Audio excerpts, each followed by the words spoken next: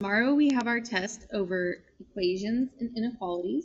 Let's get started with question number 1. It says, which graph shows the solution to the following inequalities? So that means we need to solve it. That's on page 33 of your notebook. So to solve an inequality or an equation, you want to get the variable by itself. So we want to get m by itself, which means we need to get rid of the minus 4. We get rid of minus 4 by using plus 4 to cancel it out. So that's going to go away, leaving just m is less than, is that we keep that same symbol. Over here we have different signs, so we find the difference, which is 2. We have more positives, so it's going to be positive 2. So m is less than 2. So when we have no line, we want no mouth guards. We don't want these closed-in circles, which means B and C are not our answer. Okay, now A is shaded to the right, D is shaded to the left. Think of it as an arrow.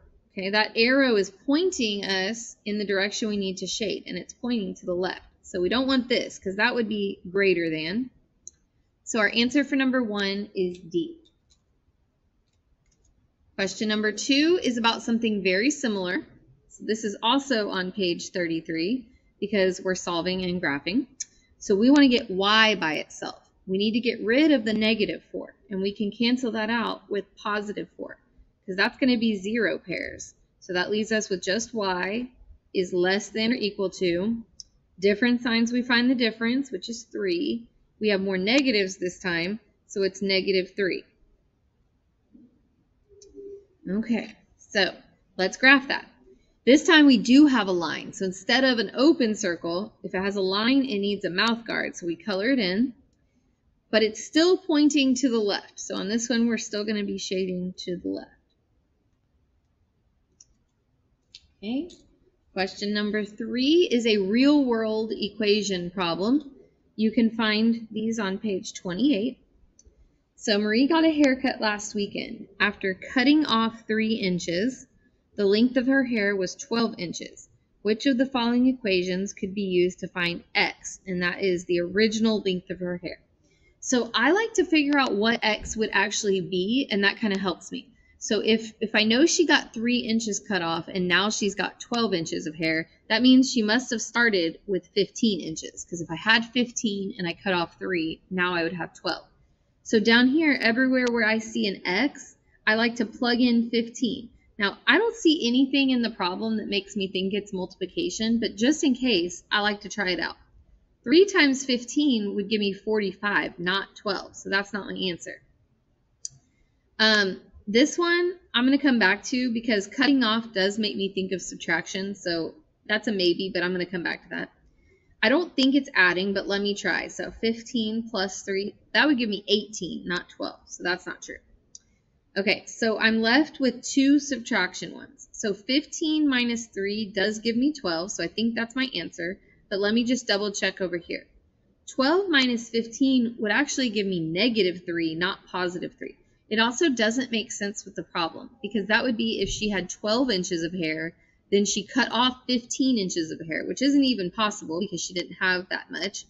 And then even if it was, it would be a negative number. We can't have a negative amount of hair. That doesn't make sense either. So again, this one, she had 15, she cut off 3, now she has 12. That makes the most sense. Question number 4 is about inequalities. This is going to be found on page 32. A sign outside the movie theater states you must be a minimum of 18 years of age to see an R-rated movie without an adult present. Write an inequality to represent A, the age you must be to view an R-rated movie without an adult. Okay, so I told y'all that you want to circle your variable because you're going to be using that. You want to circle your number because you're going to be using that. And then you want to underline your inequality language. So in this case, it's minimum of 18. So that means you could be exactly 18 or you could be older than 18, but you cannot be any younger. So we would want to use the greater than or equal to symbol. Your age could be greater than or equal to 18. Okay. Question number 5 is another one about solving inequalities. Can y'all tell that that's going to be important on the test tomorrow? So for this one, we want to get y by itself. Again, this is on page 33. We get rid of the negative 3 by canceling it out with positive 3. That's going to cancel out. And then different signs, we find the difference, which is 4, but we have more negatives. So y is less than or equal to negative 4. We wouldn't want to choose the ones that have negative 10 because that would be if it was same sign you find the sum, but it's not. And then if you look at D, this is one that could be easy to accidentally pick if you were going too fast and not really paying attention. That's not the same symbol that was in our problem, so we definitely don't want to pick that one. So we want to pick the one that has less than or equal to. Question number 6 is also found on page 28 because it's another real-world equation. Now, the best thing is before you actually go down and look at your answer choices, you should solve the equation. So if we see multiplication over here, we want to go ahead and divide both sides by 3. That's going to leave us with x by itself on the right-hand side. And then 60 divided by 3 would give me 20. So I like to know, even though the question's not asking what x equals, but if I know what x equals, then anytime I see an x, I'm just going to plug in 20 because that's only going to work in one of them.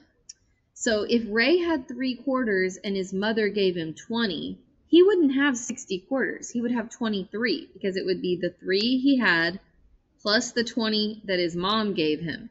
So that's not what's happening in ours. We're talking about multiplication up here. So it's not answer choice A. Answer choice B, he saves 3/4 one week, 20/4 the next week. So again, he wouldn't have 60. He'd have the 3 from the first week, the 20 plus from the second week. He's going to have 23/4. So that one also doesn't work. If he earns 3/4 for each of the 20 chores he does, that would give him 60 because you take the 3 times the 20 chores and that gives you 60/4. That also has that multiplication that we were supposed to have. So that one looks good, but I still like to make sure. So if Ray had 60/4 and he spent 20 of them, he would have 40 left over because 60 minus 20 is 40. This one says he has 3 left over. So that doesn't make sense with our value of x. So yes, you want to be looking for like a word like each that means multiplication, but you also have to make sure it works with the number that you're using. That's a really good way to make sure you have the right answer. Okay, question number 7 is found on page 29, modeling equations. So this first equation would be x plus 5, because it has an x and then it has 5 positives next to it, equals, over here we have 8. So x plus 5 equals 8. Remember that this is, you can think of x having a bunch of little siblings, and x just wants to be alone, right? So he's got to get rid of his little siblings. But equations are like balance scales. Whatever you do to one side, you have to make sure you do to the other side.